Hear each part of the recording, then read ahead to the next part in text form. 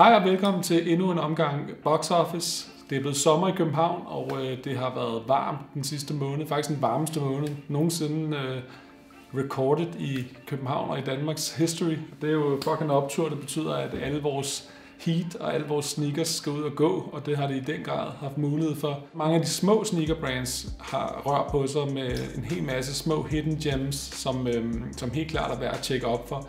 Dem skal vi kigge lidt på i dag blandt andet, og vi har selvfølgelig også en gæst med os, som vi også skal snakke sneakers om, og vi skal have hans take på, hvad der går og rører sig lige nu, og vi skal også høre lidt om, hvad han går og laver ellers. Asics skyder deres sommer i gang, blandt andet med den her Gel Saga, som er tilbage, som oprindeligt er fra 1990, og er en sko, som helt klart er super fed og passer rigtig godt ind i den her 90'er tendens, som vi snakker meget om. Jeg synes personligt, det er en super fed runner, som virkelig har den her vintage feel, både i materialet med den helt tynde mesh og så videre.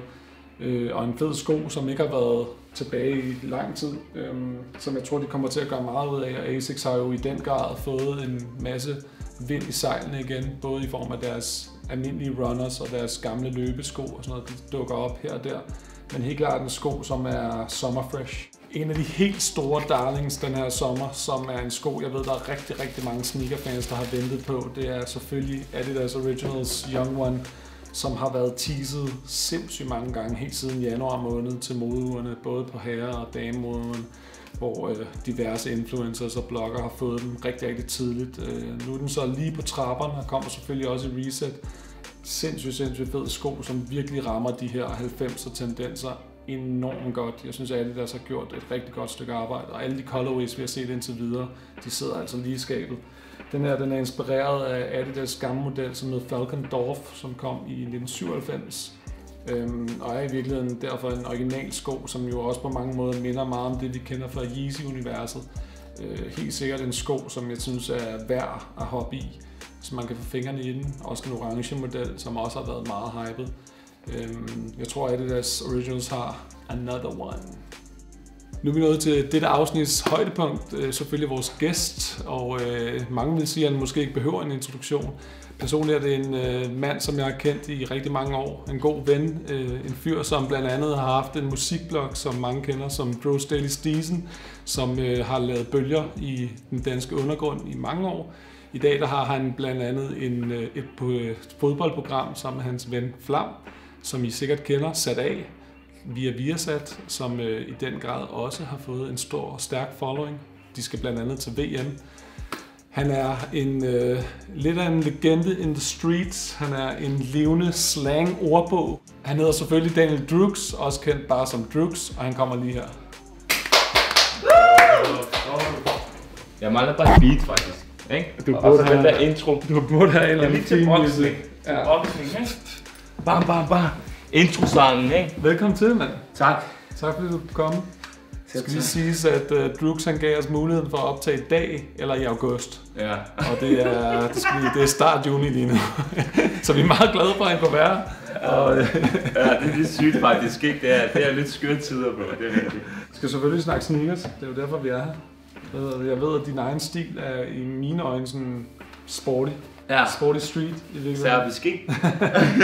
Er det sådan, du selv vil beskrive? Det var faktisk mit spørgsmål. Ja. Er det den serbiske stil, eller hvad? Sportiv. Ja, og så lidt montenegrinsk, ikke? Lidt det der backstrap. Hvad er kendetegnene der? Du skal bare ligne dig klar til at lave cirkelspark. Perfekt. Sneakers er jo en kæmpe del af et outfit. Og jeg ved, at der er nok mange, der kan huske, at Drux han havde det med at dømme folk for deres outfits i det, der hedder Muffred Style på blandt andet Roskilde Festival, legendariske videoer. Findes det stadig på YouTube eller noget? Nej, de ligger på Facebook faktisk. Muffred Style, hvor vi render rundt der. Ja. Hvis I ikke har set den, så skynd jer ind og se den. Det ligger sgu stadig derinde, det er sygt nok. Ej, det var kickstart faktisk. Ja. Hvor vigtigt er sneakers for et outfit? Prøv at tænke over det, hvis du har fede sko på, ikke? Helt friske, rene, ikke ligesom mine beskidte hele tiden, ikke? Men så kan du ændre dit look, hvis du har gode sko på. Jeg har prøvet mange at have lidt gammelt tøj, der er lidt træt. Ja. Og så tager du nogle friske sko på, så lige sådan outfit, og det ser lige pludselig helt frisk igen. Så i virkeligheden kan man have Muffred Style, men fresh ko? Nej, det kan man ikke. Hvis du har mufflestyle, så har du den bare, så er der ikke noget at gøre. Så kan du ikke gøre noget. Jeg er bare lidt personlig en type, som køber sko, eller nu er jeg privilegeret til også at få nogle gange. Går i dem, bliver de beskidte, giver dem måske lige en tur, går i dem, går det lidt stykker, eller et eller andet bliver lidt træt af dem, så sender jeg dem bare til Montenegro eller til Afrika, et eller andet sted, hvor folk har lidt mere brug for dem. Og jeg synes bare, den unge generation, ikke? Det der med resale og alt det der shit og sådan noget, jeg synes, det er som om, at jeg ved det ikke, da vi var yngre, vi var omkring samme alder, alligevel tæt på, der købte man sko, man gik i, man spillede fodbold i dem, du ved, ikke? Forstår du, hvad man gjorde noget med de sko, man havde på. Ja. Nu er det bare sådan, at folk køber dem for at sælge den videre, og jeg ved det ikke, det er for meget for dig. Ja, så jeg vil ikke kalde mig, jeg vil bare have, for at være helt ærlig, så er det sådan her, jeg ser et par sko, og så skal jeg føle, det er min stil. Okay. Og så skal jeg føle, at der er ikke nogen andre, der rocker de her sko, og så går jeg på dem, du ved. Fedt. Jeg vil gerne have, at det er min egen stil. Okay. Så du føler ikke til. For eksempel den her, jeg har på nu, ikke? Jo. Den er bare, jeg ser ikke særlig mange mennesker med den. Undtagen bare mig og Flam, vi rocker dem, ikke? Jo. Og det er sådan lidt, det kommer fra en fodboldsko af jo. Ja. Og så har de puttet boost på hernede. Og den er nice, fordi det er også vigtigt for mig faktisk funktionelt, hvor hurtigt den er at tage på. Ja. Altså den her, du gør bare sådan her, så er den der, ikke? Og så sidder den godt. Ja, også, det er meget vigtigt også, hvordan den føles, når du går rundt og sådan noget. Det er klart. Vi skal snakke lidt om, du har taget nogle sko med, som er nogle af dine favoritter, eller... Jeg kigger bare derhjemme, og så er jeg sådan, fuck skal jeg tage med, du ved ikke? Så okay, vi tager lidt varieret med, ikke? Jeg går i dem, og jeg har travlt på tiden, du ved, så... Skal vi tage den her, den mest beskidte frem, ikke? Lad os se på det. Er du klar? Yes. Se den, eller hvad? Det er faktisk en ny model. Okay. Det er lidt dirt. Okay, det er de her, jeg har på til Distortion. Distortion-skoen. Du kan se ovenpå, at det er beskidt, ikke? Ellers officielt distortionized. Det er faktisk en 90'er også, det her. Okay, så det er en, der er taget tilbage igen? Ja, men så må de have lavet lidt moderne på den. Det er Attrick-serien af en gammel 90'er ting. Det er så en 2018-version, ikke? Ja, men jeg har også set der tøj-kollektion fra med det også. Ja. Hver år køber jeg en strandsko, som skal være nem også at tage på. Ja. Den skal være behagelig. Og det der med den her, ikke? Ja. Det er, at du kan se nedenunder, så står der Continental. Og det er det dæk. Ja, det er det. Det er rigtigt dæk. Det er det rigtige materiale, du ved.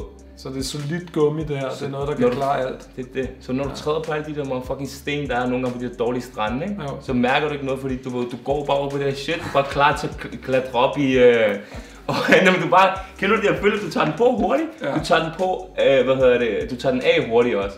Så det er meget sådan, du er på stranden, hurtigt ned i vandet op igen, når du skal gå rundt, så du ved, og så synes jeg også bare, den er nice til distortion, fordi det der med at solen er så kompakt. Nogle gange, jeg har prøvet en gang, det var lidt fucked, jeg trådte jeg sådan noget glasskår og sådan noget, fik den op igennem foden og alt muligt shit. Der har jeg prøvet en gang, så har jeg lært lidt af det. Okay. Så den her, den er meget robust, den er ovenpå, kan jeg godt lide det her med, den er woven. Ja. Du ved, og ja, det er faktisk en af mine nye yndlingssko. Jeg tror, jeg kommer til at købe den i 2 mere colorways, bare for at kunne variere den lidt, ikke? Fra Nikes med. Yes, så er vi lidt mere jeg tog den her med, fordi jeg troede faktisk ikke, det var noget, du virkelig godt kunne lide. Og jeg tænker også, den er sådan okay limited, den er helt forkert på den, eller hvad? Her er vi ude i en Nike Airspan 2, som er et Parta collab, som faktisk er forholdsvis nyt, som du på en eller anden måde sikkert har fået. Fordi jeg ved, du er connected dernede i Amsterdam. Ja, jeg kan huske den fra, da jeg var ung. Jeg synes, den var rigtig grim, da jeg var ung, ikke? Og så du ved, Parta, de har bare det der med, at de kan lægge deres eget look på den, og så begynder den ligner faktisk også meget en god gammel Air Max, jo. Altså, det er jo faktisk colorwayen fra Infrared Air Max 90, som er en udødelig klassiker, ikke? Præcis, så du kan godt lide, at det ikke er den, for den er der mange, der har. Men så har den der, du har også noget betydning, som sagt, fordi man kender folk og får Party de gode fyre. Og så er det også bare Party collabs i hjernen. Jeg tror, de har den dyreste Air Max collab nogensinde, der er lavet. Den dyreste Air Max sko, ikke? Helt klart. Er det ikke Party sko? En af dem er, de lavede den her Air Max 1-serie. Hvor der er lilla eller sådan noget. Der er en lilla denim version, som er rigtig sjældent. Ja.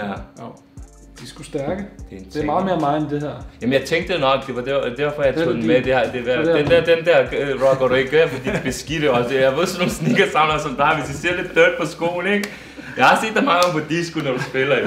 Så du lige hurtigere af. Du skal altid lige have en wet bite. Når jeg kom helt buse dengang på Simons, jo, ikke? Så var du sindssyg, jeg kunne bare se dig. Du var sådan der, hey, Drux, ikke det der for meget boost på mine sko. Se træet på mine sko, det er helt sikkert. Nej, det er sygt. Lad os se, hvad der ellers er med. Ja, den her. Ja, okay. Den kan jeg godt være med på. Det er den, du har på jo bare i en... Den første udgave af den her. Ja. Jeg kan faktisk ikke huske, hvad den hedder. Den hedder et eller andet Ace, et eller andet shit. Den hedder fodboldskoens navn. Ja, og så det var, jeg tror det er Ace eller sådan noget. Derfor hvad er det jo, jeg er ikke så god til, hvad skoene hedder. Jeg kigger på dem. Det står her nu. Hvor står det? Det står heroppe i boksen. Nå, okay, for sådan den, der vi kommer til at lave her. Ja, okay. Når du først prøver den her model, ikke? Ja. Så får du bare have den i alle farver, alle slags udgaver og sådan noget. Den her, det er den nyere udgave. Ja. Den er lidt mere blød på overdelen. Farven og modellen, den ser meget futuristic ud, og det er det, jeg godt kan lide faktisk også. Selvfølgelig, den ser old school ud, men jeg kan godt lide sko, som ligner de fra sådan noget 2050. Det er også en stil, jeg prøver nogle gange at gå efter med sko. Ja. Drux, det er desværre nødt til at runde af. Er det run af nu? Optur her der på besøg. Vi skal lige vide én ting. Den sidste ting, eller hvem kommer til at vinde VM? Jeg så der hørt mange VM-podcaster for tiden, ikke? Og det skal man helst ikke. Jo begynder med, de fuck lidt med ens tanker, ikke? Men jeg blev nødt til at holde fast i det, jeg altid har sagt, og det er Frankrig. Okay. Hvem har du, Flam? Argentina. Okay, Flam føler det Messi sidste gang, ikke? Det vil være fedt for ham. Ja, men jeg føler Frankrig, de giver mig den der vibe. Den der, hvor jeg tænker, at de kommer til at lave kaos. Ja. Rutine er også vigtigt til VM. Ja. Hvad med dig? Jamen, jeg håber på Frankrig. Det gør jeg faktisk. Jeg har altid haft et særligt forhold til det franske. De fede, de der nye trøjer. Helt sindssygt. Altså den der trøje, du har. Det skal ikke være en Excel, jeg har bare repræsenterer det der underdogs, ikke? Men de har også lavet gode promo omkring den. Hurtigst udsolgte fodboldtrøje nogensinde. Ja. Men det viser også, at markedsføringen har været sindssygt. Som altid kan I selvfølgelig vinde en sneaker, når det kommer her i box office. Og det er denne her gang Adidas Young One, som er i den grad værd på fingrene i. Synes du ikke? Er det dig, det her? Det er ikke så meget min. Jamen, det er ikke så meget min stil, men den er fed. Jeg synes, den er fed. Jeg synes, den er fed. Mads, hvad hedder det? Vi runder desværre af. Ja. Drux, der har været en fornøjelse. 100%. Som altid. Og godt, er det ikke første gang, vi laver interview sammen? Det tror jeg. Vi har et legendarisk interview. Nu var jeg interviewet dig med det spil. Ja, okay, det var legendarisk, ja, det var det. Husk at tjekke op for alt, hvad Drux går og laver. Husk at følge ham på Instagram, hvor du kan følge med i hans VM-eventyr sammen med hans partner Flam. Husk også at tjekke op på dig. Tjek op på mig. Omvendt promo herovre. Med mit mest stilede fyr i København, bedste stil. Ring til ham, hvis du har brug for en stylist. Det er ikke det der whack shit og sådan noget. Så er det omvendt promotion til folk. 1, 2, 3. Husk at se sat af. Husk at se de gamle afsnit. Husk at se alt det nye. Der kommer en sæson 2, ved jeg lige om lidt. Der er en masse gode ting på vej. Drux har altid gang i noget sjovt. Jeg er sikker på, at der også kommer en masse events og fester i nærheden af dig. Så der er masser at glæde sig til. Husk at holde jeres sneakers clean. Nej, det kan jeg ikke.